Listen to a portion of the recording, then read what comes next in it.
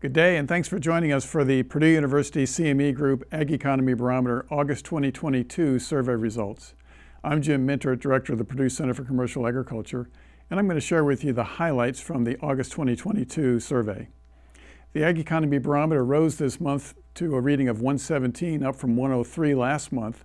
And the Ag Economy Barometer is up 20 points over the last 2 months, but it's still 15% lower than it was this time last year. Both the index of current conditions and the index of future expectations rose this month. Current conditions index was up 9 points, and the future expectation index was up 16 points, so it was the biggest driver of the improvement in the Ag Economy Barometer. Producers continue to be very concerned about what it's going to cost to put a crop in the ground in the spring of 2023.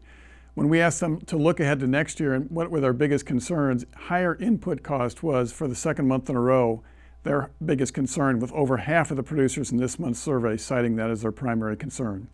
Producers felt better about their farm's financial situation this month as the Farm Financial Performance Index rose 11 points to a reading of 99 compared to 88 last month.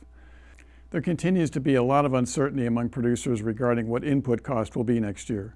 When we asked producers in this month's survey to look ahead to crops that will be planted in 2023 and asked them what change they expect to see in crop input prices compared to what they paid in 2022, 40% of producers said they expect either no change in input prices or a small decline. But 28% of producers said they expect prices to rise by 10% or more. That uncertainty is contributing to some of the weakness we're seeing in the Ag Economy Barometer. The Farm Capital Investment Index rose slightly this month to a reading of 39 versus 36 last month, but remains well below where it was this time last year when the index stood at 53. We followed up again this month and asked producers who said now is a bad time to make large investments in their farming operation why they feel that way. 49% said the increase in prices for farm machinery and new construction was the #1 reason for them thinking this is a bad time to make those large investments. There was very little change in the short-term farmland value expectation index, with a reading of 128 this month versus 127 last month.